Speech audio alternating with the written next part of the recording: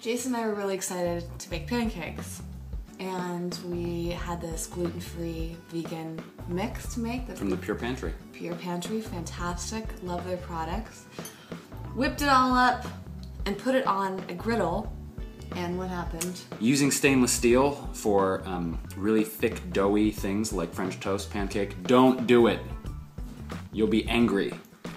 Because it'll stick. Angry. And you end up with, we should have taken a picture. It was like pancake mash. So that really led me to finally saying, okay, this is it. Putting both feet down. You got to get some kind of non-stick cooking surface. And I said, X-nay on the Teflon. And I looked at you and I said, what the hell you want? What the hell you want? And you said... I said, what the hell you want? You want And I said, I want a non-stick You want chemicals in your food? No, I don't. The pancakes aren't worth it. As good as these pancakes are, I'm not going to be munching on Teflon tacos. No. Nope. So we went to Bed Bath & Beyond because I remembered seeing something that said eco-friendly non-stick.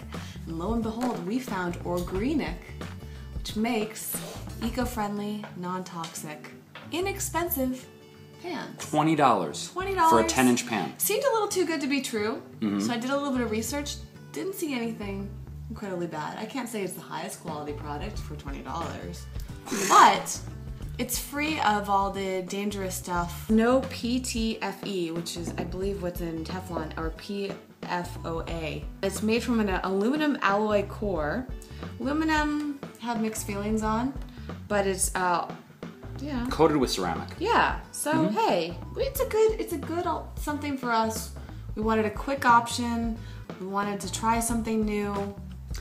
Inexpensive experiment. And this was a good choice so far. But I mean, if anybody has heard anything about this pan and some reason why we shouldn't be using it, let us know. Here's another tip I want to use though.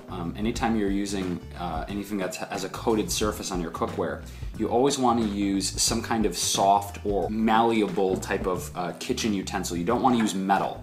Because if you use a metal spatula or a fork, it has a tendency to scrape the ceramic surface or whatever the coating is.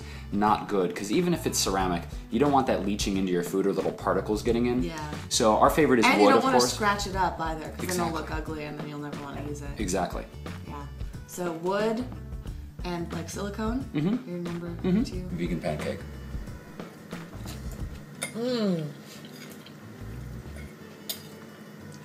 Not only does it taste good, but it has the right pancake consistency. This pan. Oh yeah. Just made our morning. Perhaps even our day. Because you know, the right breakfast is the right way to start out the right day. Remember that commercial from the 80s? That was like, you can't be your best if you don't eat a good breakfast.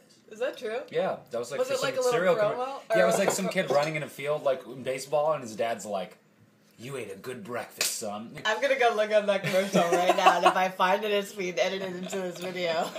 You were just outside. What are you talking about, lady? Is it cold out? This is it! I got seconds. No, man. You play right. Keep right. Can't be your best. You can't be your best if you don't eat a good breakfast. With foods like fruit and cereal, juice, toasted milk. I could have played second. Can't be your best. You can't be your best if you don't eat a good breakfast. Yes! Yes! Wow, you nailed that high note, but he wasn't running in a field. Well, he was playing baseball, whatever. Listen, for 1983, pretty good memory. We're gonna go enjoy these lovely pancakes. What's your favorite pancake recipe? Or pancake mix? There's a lot of good vegan pancake mix. In fact, I've done at least one review on them.